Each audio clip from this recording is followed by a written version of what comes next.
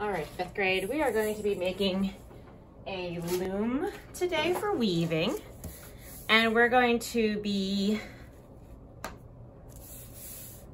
learning about warp and weft. Your paper is going to be black. I'm going to use this light brown paper so it's easier to see in the video. But the first thing we need to do is take your Sam Gilliam inspired artwork, and we're going to make strips of paper out of it. So what you're going to do is you're going to take it, you're going to fold it in half.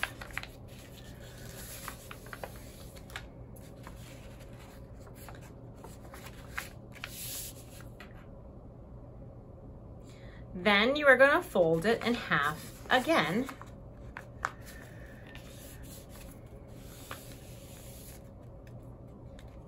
And then you're going to fold it in half again. So that's 3 times folding, all hamburger style. And you can unfold it after that. So once again, fold in half, 1, 2, 3 times. These lines you just created with the folds are going to be where you're going to cut it. This is going to be our weft, the part that we are going to weave in and out. So the next thing I want you to do is take your black paper and you are going to fold it once, hamburger style.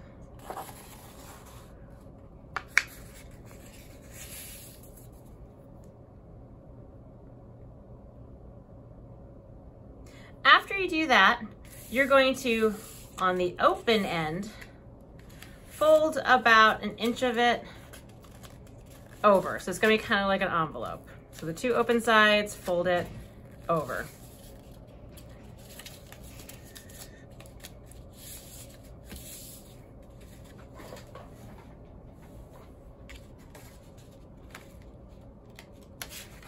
So it should look like this. Half, big space, and then a little kind of edge. Go ahead and turn it so that way the main big fold is facing you and the open end is facing away from you. We're going to be making our warp, the part that goes up and down. I'm going to show you a simple way to do this. Sorry if that was kind of loud. And then I'm also going to show you a more complicated way. So I'm going to make 2. You only need to make 1.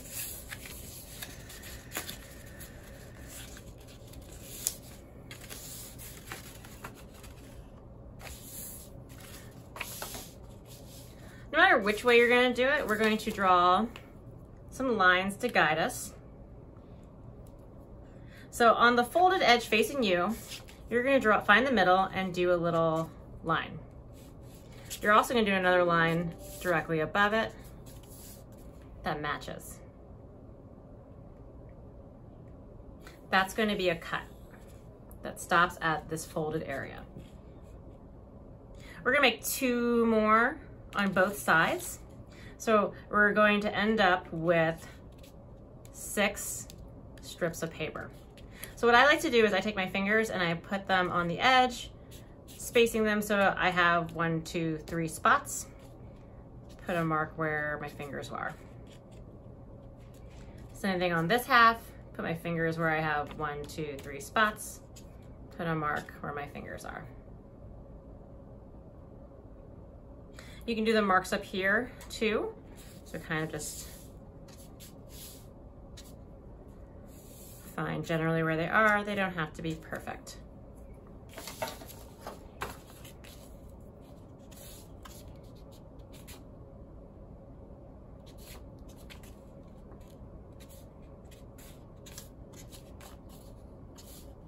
All right, so if you want to keep it kind of simple, what you need to do is you need scissors and you're going to cut, or this is the folded ledge, to this other dot. You're not going to cut past this fold. So you're going to cut, stop there, cut, stop there, cut, stop there, cut, stop there, cut, stop there. So it'll end up, when you unfold it, being a loom, where we weave things in and out. If you want to make a more complicated design, the rule is that you can draw lines that are parallel as long as they start here and end here and don't go off the edges. So let's say I want to do a kind of curvy line. They all have to be the same curve. So maybe I'll go this way, and then hit there. These lines should be parallel, which means this should be the same distance away from each other.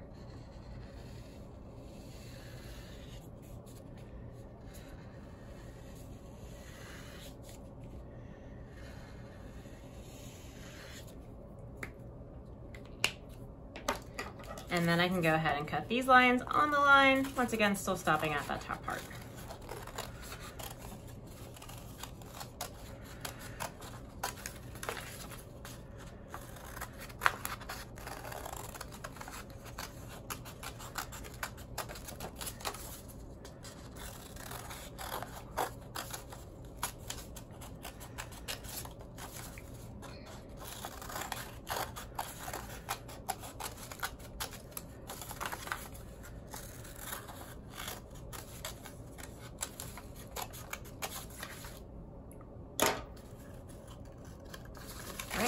There we go. Then you have your loom. A little different shape, but still works the same way. This is the warp, the part that goes up and down, and we will be weaving things in and out of it.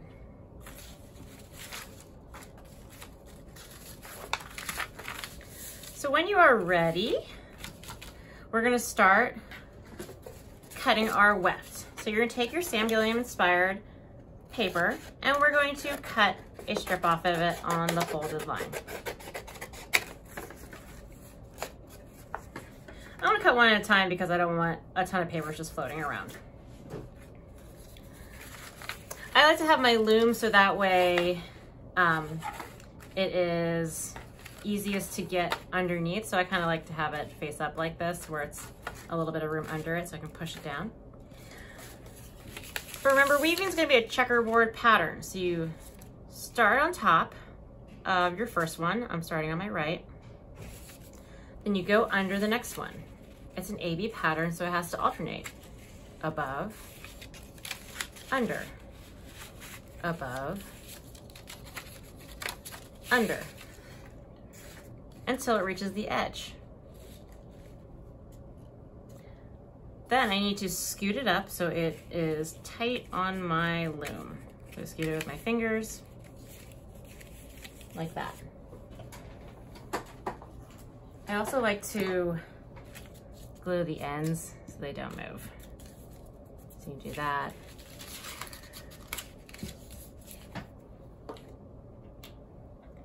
Because it's a checkerboard pattern, the next strip will go opposite. So it will be under here, but over here. I like to just go from the opposite side and just always start over. So instead of going from this way, I'm gonna start over from my left side. Over, under, over, under, over, under, there we go. And scoot it up. So that way it looks like a checkerboard and these corners touch.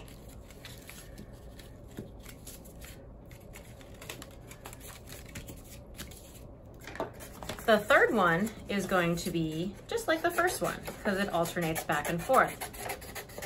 So this one I started on this side, this one I started on this side, this one I'll start on this side again. Over, under, over, under, over, under.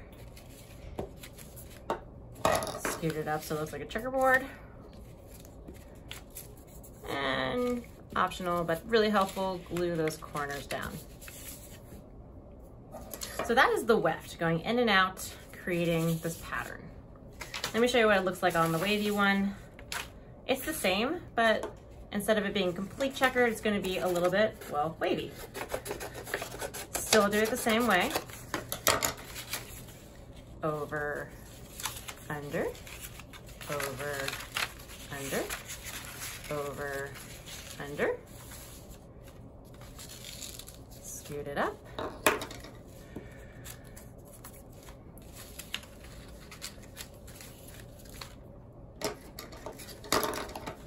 Start on the other side. I could have also guessed made these strips uneven too.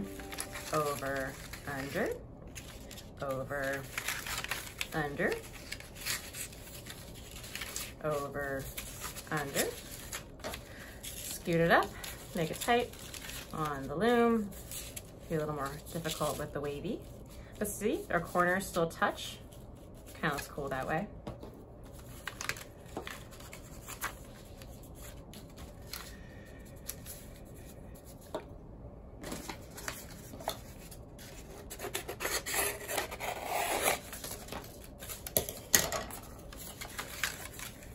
Over, under, same as the top one. Over, under, over, under.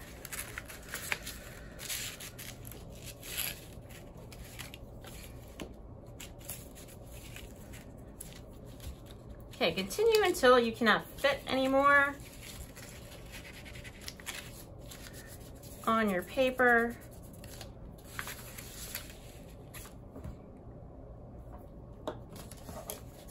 This last one might be kind of tough. Just take your time. Try not to rip the loom.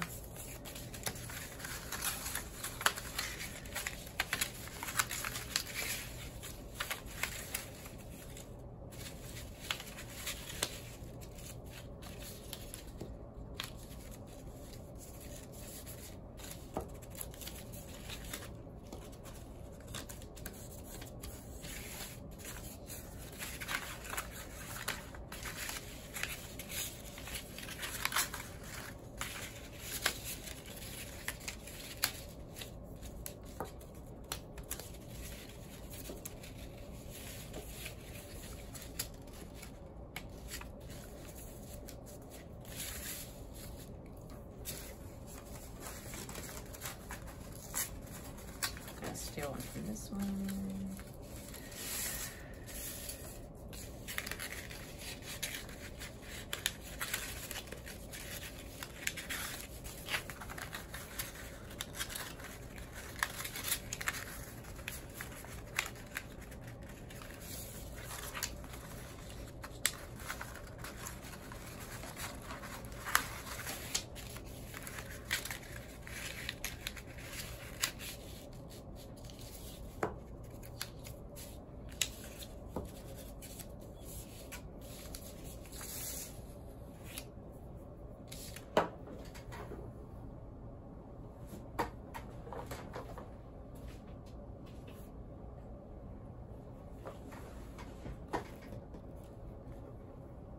And there you go, there's our Sam Gilliam inspired weaving.